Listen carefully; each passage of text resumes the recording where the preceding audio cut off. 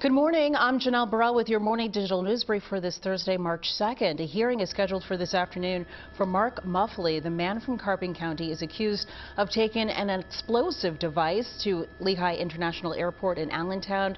That explosive device was found in a checked suitcase. 4 young men charged in a deadly shooting outside of Roxborough High School will find out today if they'll be charged as adults. Prosecutors say the suspects ambushed a group of football players after a scrimmage last September. And a manhunt underway for a suspect accused of stealing a car with a baby in the backseat. This happened on 69th Street in Upper Darby last night to a delivery driver while she was picking up an order. The mother and baby were later reunited.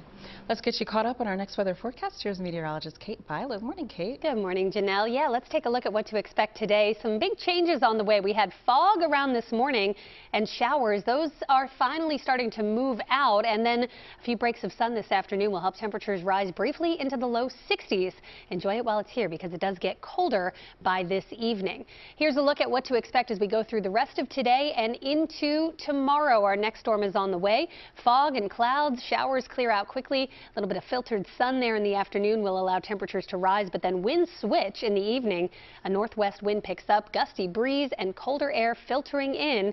That'll set the stage for our next storm, which arrives tomorrow. A little bit of morning sun perhaps, and then clouds increase. It's still dry through the lunch hour, but by about 1 o'clock, rain will arrive in the city. Could start as a brief mix. You see the blue and purple right there in the north and west suburbs between about maybe noon and 2 or 3, but then very quickly this changes over to rain. It will stay relatively light for the evening commute and then pick up in intensity tomorrow night. Again, the heaviest downpours between about 8 p.m. and midnight.